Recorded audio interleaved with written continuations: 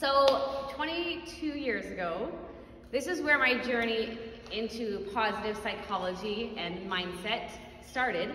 However, I didn't know that at the time. But 22 years ago, I had a physical episode. I was in my 4th year of university and I lost the functionality of the right side of my body. Came out of nowhere, left field. It obviously threw a little wrench in life. And it didn't happen instantly. It was like gradually over a few days, I started to not be able to like clench my hand and my foot started dragging. So I went to the hospital. It was initially diagnosed as having had a stroke.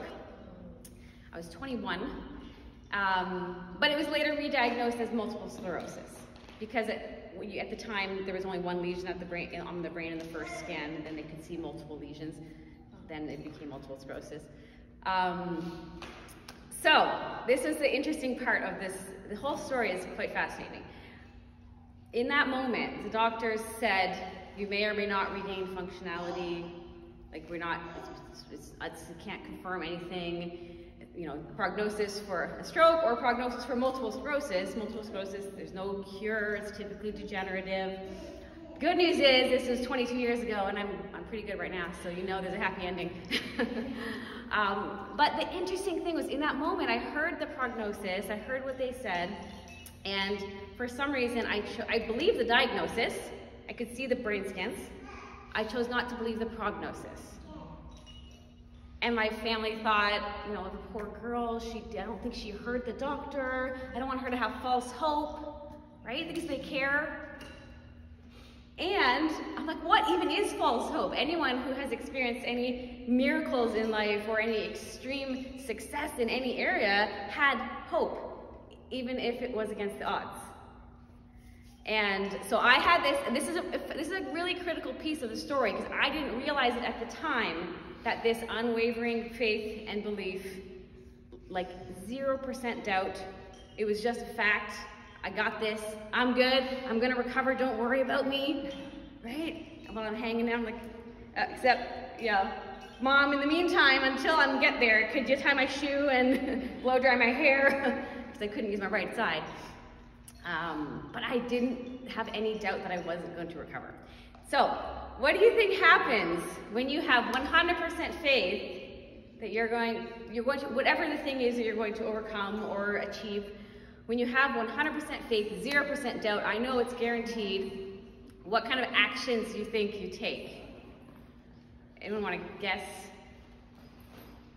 Look, it's okay if you don't catch it. Positive actions is the right answer, Sarah. I said the words, I can and I will. I'll figure this out. I would never have said the words, I've tried everything. I would never have said the words, why bother, there's no cure. Just have to accept my fate. This is what it is. I'm not suggesting that it's bad to have said that, if that's how you truly were feeling. And if I had been feeling that way and said those things, do you think it's possible that the trajectory of my life could have been different? Right? So because I said I will and I believe and I 100%, it's not just thinking, it's a core belief. Because I felt that way, I did whatever it takes. I met with many naturopaths and nutritionists and chiro and osteo, and my neurologists, like medical and natural health, did all the things. There was no amount of time or money that would be a hindrance, especially when you're paralyzed. You're like, I'm gonna figure it out. But because I believed it, it was not like if one person said, this probably isn't gonna work for you, I didn't just end there. You know, right? When you know it inside, it's not even a belief. It wasn't a belief, it was a knowing. So the trick is to recreate that level of conviction and belief in other areas of life. It took me 10 years to figure out that that was the core of my healing, was my belief. I did follow a protocol, and I can share that separately if you want to learn, because I did change my diet, I did change my lifestyle, I did change a lot of things in my life, and I do believe all of those things were a factor, a very important factor. But I know, and I also know because I opened a health food store a few years later, actually it was might have been almost 10 years after that episode, after I had healed, I had done all this work, I had studied nutrition, I decided to go in and open a health food store because I wanted to help people with health, because I believed that my nutrition and lifestyle had healed me. And then I found for 3 years that it wasn't just the protocol. They would know what to do but not do it. Or they would say all the things like, that won't work for me. I'm not the kind of person who can do that. I can't afford that. I don't have time for that. There's all these things. I was like, but you said you want it, and here's the thing that will work if you do it. And I can't guarantee. This is not medical advice. I just found that I found that so many people, there was almost 2,000 people through that health food store business, that most of the time there was a mental factor that was blocking their ability to achieve their goals or heal if it was treating a condition, right? And it was like they identified with it. I am this way. I have this thing. I'm not the kind of person who can. Instead of just saying, like, I'm amazing, and up until now, I've had this habit that hasn't served me. Instead of, I'm the kind of person who can't wake up early. Awesome. All right, so I want to share with you guys a concept that hopefully, and we only got a few more minutes, hopefully you can still see me. I'm going to back up a little. I'm going to share Psychology 101. So I'm Nicole Kernohan. I mentioned my first name, I think, to most of you, but I am a positive psychology coach. Sometimes we call it high performance coaching, and I run a coaching company called Elevated Worldwide. They're actually based out of the US, but I'm here in St. Thomas.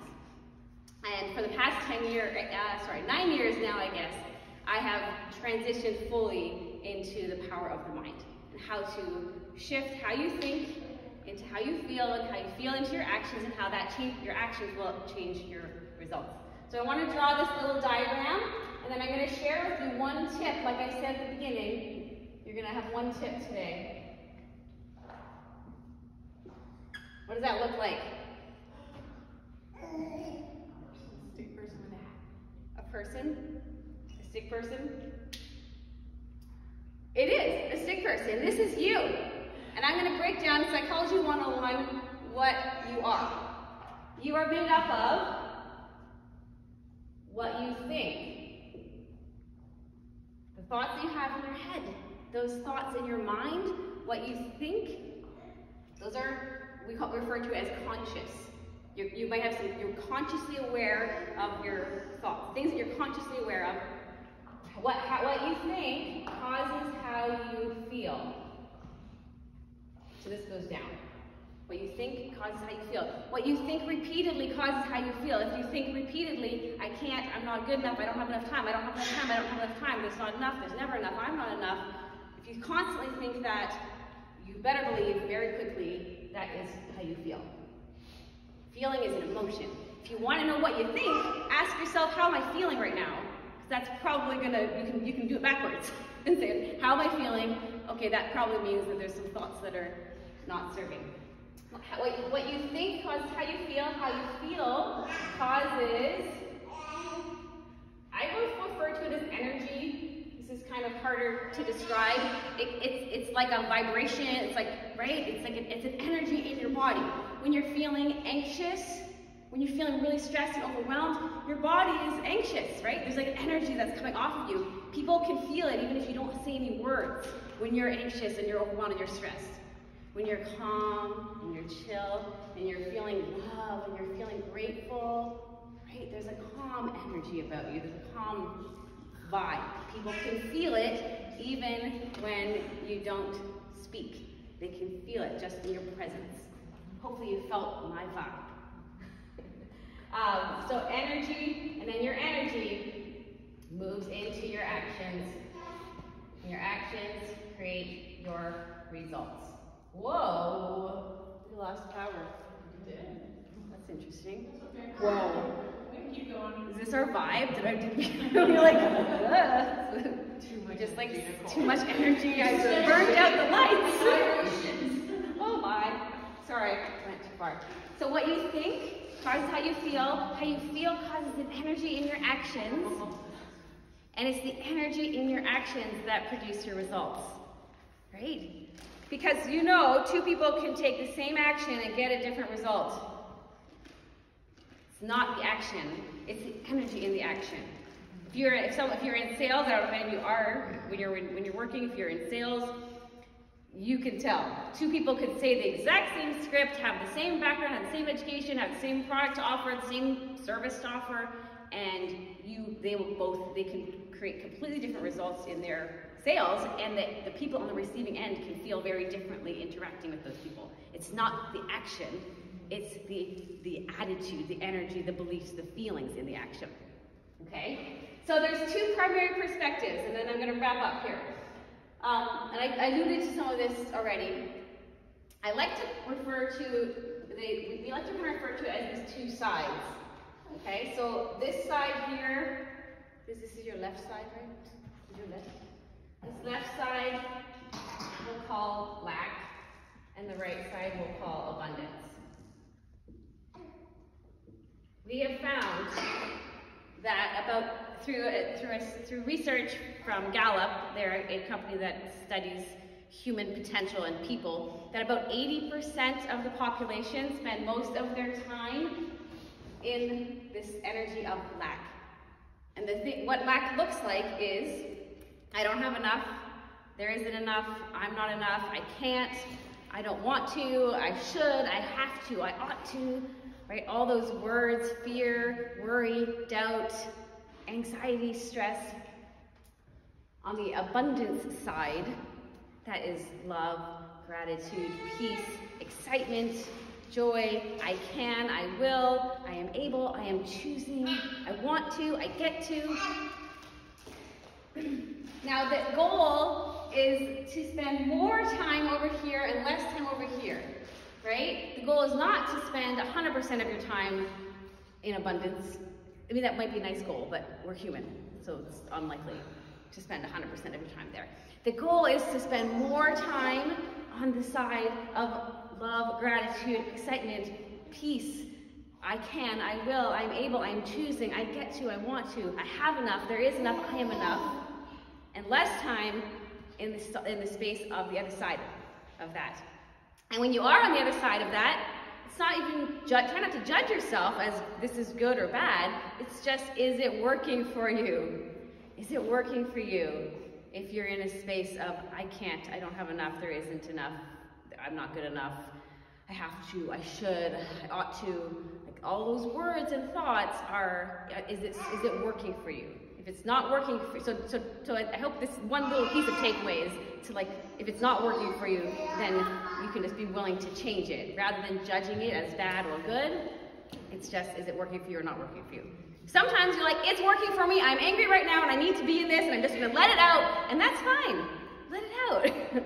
It's working. And then, you know, within 5 to 60 minutes, not within 5 to 6 days, you know, you can shorten the amount of time that you spend in those states and spend more time in the positive states. All right, so I might have caught on to this, but the one tip, do you have any thoughts or questions, first of all, just about this, I don't know how much, if any of you have heard this before, heard these concepts of what you think, cause how you feel moves into energy, energy moves into action, action produces your results, and then identifying that there's two primary states. There's people who spend primarily most of their time on the left or the lack side, and there's people who spend the primary most of their time on the right side or the abundance side. And the goal for most humans is to spend more time, not because you have to or you should or you ought to, just because it feels better and it works better. It delivers better results in your life when you spend more time on the right. Do you have any thoughts or questions on that? And then do you agree that it feels better to be on the right side more often? Is this obvious? Like, I think it's obvious. But then 80% of people spend time on the left in lack. So it seems obvious, but it's not subconsciously, we're not programmed that way. That's why most people who have been in jail, if you go into jail, we have 2 coaches that I've worked with who've done this, and ask them, okay, how many of you are coming back here? How many of you, this is your last time in jail? You're never coming back into this place. Everyone raises their hand. And then the second question is, how many of you, is this your second or third time here? And almost the amount raise their hand. It's not their fault, it's their programming. They're programmed to live in this.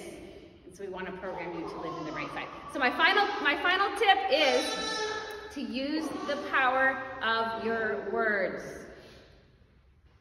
This is like so simple, it seems too easy, and I guarantee if you're intentional with shifting your words, it absolutely, if you're intentional with changing your words are a reflection of what you think. If you change your words, you're now choosing to think something different. If you repeatedly choose to think something different, it's going to change how you feel, which will change your energy, which will change your actions, which will change the results, and it influences everyone around you. Your kids, your spouses, your partners, your friends, like everyone feels it when you spend more time over there. So if you can put your hands, I don't know if you can, but put your hands on your body somewhere, your heart, your chest, and say out loud the words, I have to. Can you, yeah, say it, I have to. I need to. I can't. I have to stop smiling when I'm saying this because it's confusing you. I'm trying to get into the lack side for a second. There's not enough. There's not enough. I don't have enough. There's not enough time. I don't have enough time. I'm not enough. I'm gonna practice this one because I smile so much that it's hard for me to get you the feeling of what that feels like. Let's try the other side. I am choosing. I get to. I can. I want to. There is always enough. I am always enough. Like the reason I have you on your, because we're trying to feel the feeling of it, right? The vibe of it, kind of thing. Like you feel the difference when you say the words I have to versus I am choosing to. So and maybe I can write these up so that you can see them somewhere, all the words. So if you catch yourself saying, I have to make dinner, and then I have to do this, and then I need to do this other thing, to catch yourself and say, I'm gonna choose to make dinner tonight. Maybe I could choose not to. I'm gonna choose to make dinner. I'm gonna choose to put the baby to bed. Your mind's gonna play tricks with you because you're like, you're not choosing it, you have to. That's why you gotta do it with repetition. Eventually you can start to believe that, wait, this is a choice. I am choosing this. I get to do this. I am able to do this. I am enough. If you repeatedly, just for 30 days, catch yourself and use powerful language with emotion, you're gonna hear the voice that says, exercise? I thought you said extra fries. You're gonna have the two voices. So you have to kind of continuously feed the positive one. Awesome. Thank you guys so much. We better wrap up. We're a few minutes over. Okay. Hopefully you got some inspiration. And are you ready to choose some different words? Yeah. It's a good reminder. Yes. It's like so simple.